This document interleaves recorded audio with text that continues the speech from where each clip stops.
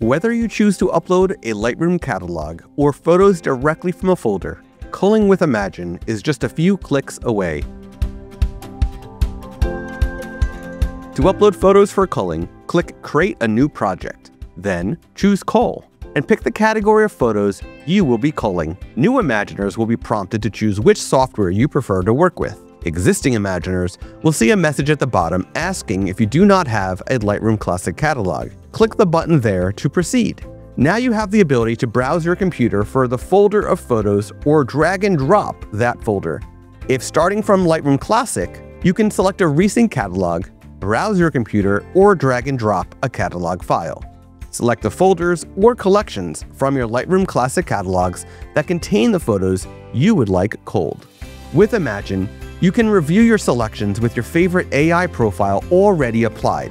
That means you cull your photos at their optimal state and don't need to imagine what they will look like edited. Here you can choose if you want to review your selections in their original format or preview their edited versions. To adjust your culling preferences, click on that button at the bottom right. Here you can choose between your preferred culling method of color labels, star ratings, or flags. Imagen will also provide low ratings for photos containing blur, improper exposures, or accidental captures. You can choose the attribute to assign for them. Just note that when applying low ratings, groups may no longer contain more than one photo. On the right, you will see a preview of how those ratings will look when reviewing. If using color labels or stars, your photos will be rated with keepers, duplicates, standalones, and low rated. You can adjust your grouping criteria for more or fewer keepers and standalone selections. Click Save and Imagen will remember your preferences for future culling projects. And no worries, as you can modify it at any time. When ready, click on the Upload button. You'll see the progress of your culling project in the Active tab on the Projects page. Once your culls are ready, you will receive an email confirmation. Click the Review Culling button to load Imagen's culling interface. When you open a project in culling for the first time, Imagen will review your culling preferences and results with you. You'll see that your culling results will automatically appear with keepers and standalones filtered.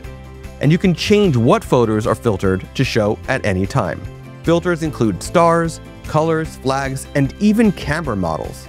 Navigating the culling interface should feel familiar as you can use all the same keyboard shortcuts you are already used to in Lightroom. For example, from the grid view, click the spacebar to switch to the loop view, and G to return to the grid view. Use numbers for stars and colors, P to flag, and U to unflag. Imagen's culling interface also has a few unique shortcuts, such as S to swap an alternative photo from a group as the keeper, or A to add any photo to a keeper. Use the Select feature to change ratings to photos in bulk.